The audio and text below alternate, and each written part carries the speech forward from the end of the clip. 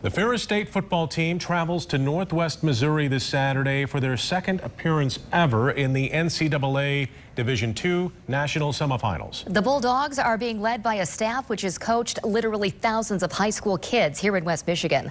Larry Frigursky stopped by a Bulldog practice to catch up with some West Michigan coaching legends. Hands, ready,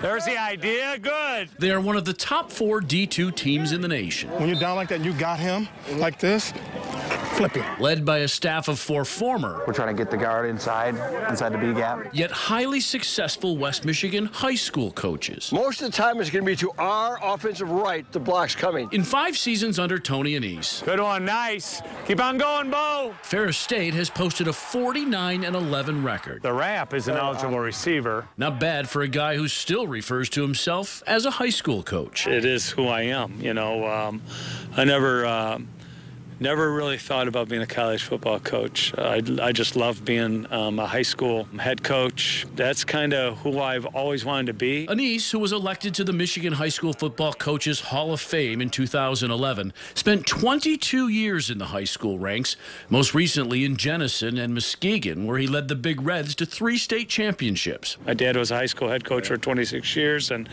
so, you know, bringing Sparky and Dan and Shugs along for this ride is really special. You know, they're great coaches. Shugs, as in special teams coordinator Jack Sugars. Good spiral, good. Another high school Hall of Fame coach who spent 42 years at Muskegon Oak Ridge, the last 32 as head coach, leading the Eagles to 3 state championships. Well, we're high school guys for sure because we really care about the kids, and that's what this business is all about, caring about kids. We know our alignment, and when they go to spread, it's a whole different deal. Wide receivers coach Sparky McEwen also joined Anise's staff 5 years ago. And I always knew that I had a passion to work with kids, and being with these coaches that have been around kids their entire lives, it's been great. A former Bulldog quarterback himself, Yes! McEwen turned around a then dormant Grand Rapids Creston program before serving as a professional head coach with the old Grand Rapids Rampage of the Arena Football League.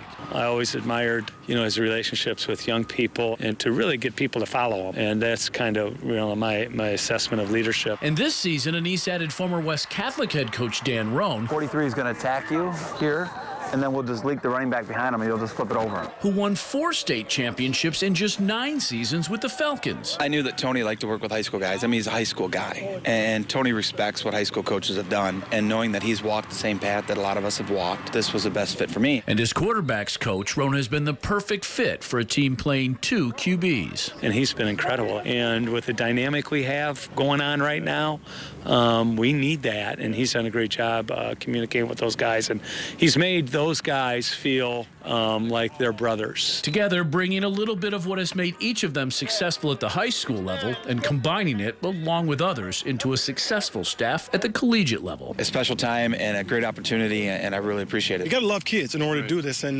boy, I tell you, there's a lot of love here on this staff. We're just really excited to be here. It's just a cool thing to see. Tony, Sparky, Dan, and Jack will lead the Bulldogs into Northwest Missouri this weekend, 1 win away from their first ever trip to a national championship game. In Big Rapids, Larry Frigursky, 24 Hour News 8.